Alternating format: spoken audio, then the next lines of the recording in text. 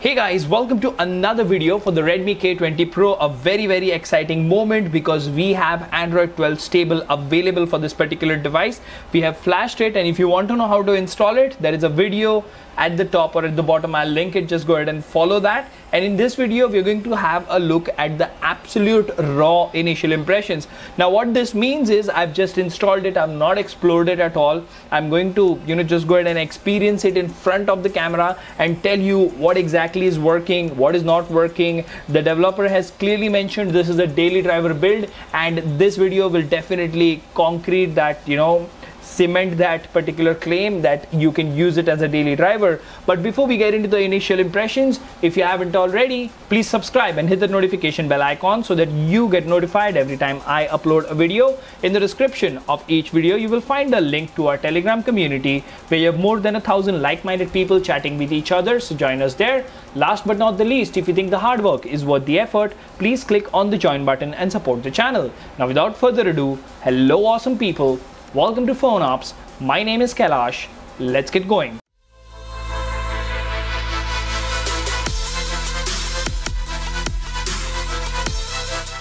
Alright, so let's see what do we have here. Let's go to settings. Let's go to about phone over here.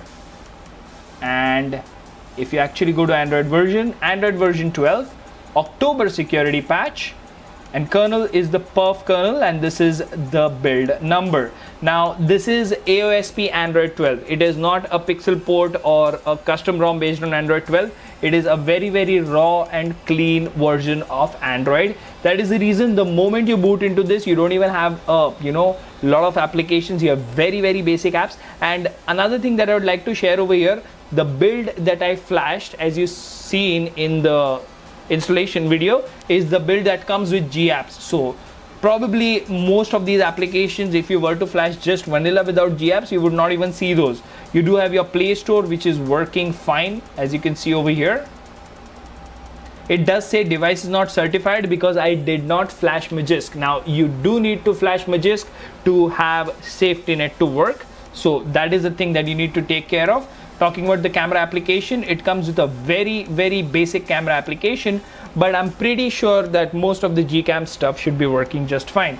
You do have your Google folder over here and very subtle animation. Let's have a look. How smooth is it? That is my first question. It definitely feels quick and smooth, and I'm pretty sure things will improve. So you do have your beautiful Monet UI working in all its glory, and the reason you see this dark color is because of the wallpaper. So if you press and hold over here, you go to wallpaper and style, you have themed icons, which is still in beta, right? Allow access to wallpapers, change wallpaper. Okay, so you don't really have a wallpaper over here. And if you see, let's go to Chrome, light mode off. Let's see here, let's select a lighter wallpaper, say for example this one. So let's go to download, open with, you can select photos and then use as, set wallpaper. There you have it.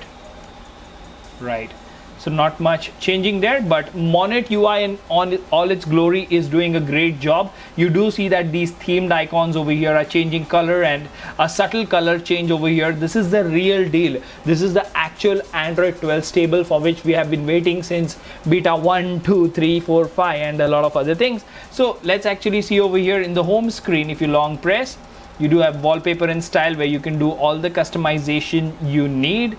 Apart from this, you have your widgets, which useful info at your fingertips. So you have your widgets which are set in a very organized way, so that is something neat. And then you have your home settings, in which you have very basic options.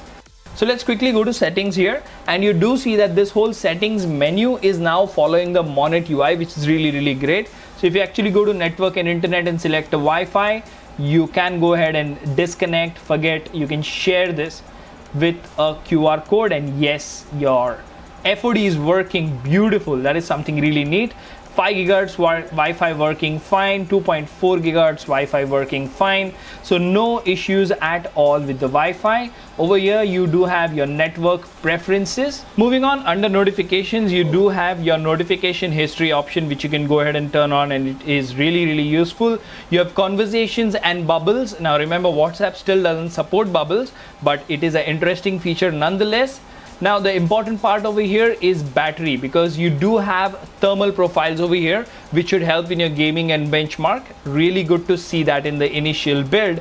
And you have your battery manager and by default a battery percentage option. Now under sound you have all various options, but you do have the direct sound enhancer with hi-fi as well, right?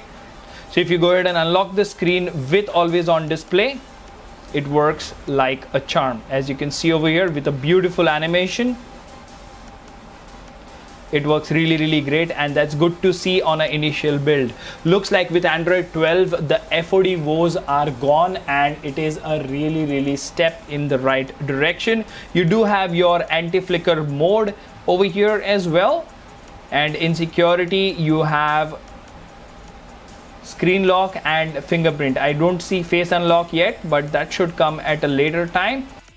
Under gestures you can go ahead and set the system navigation to gesture navigation, and it will work really great.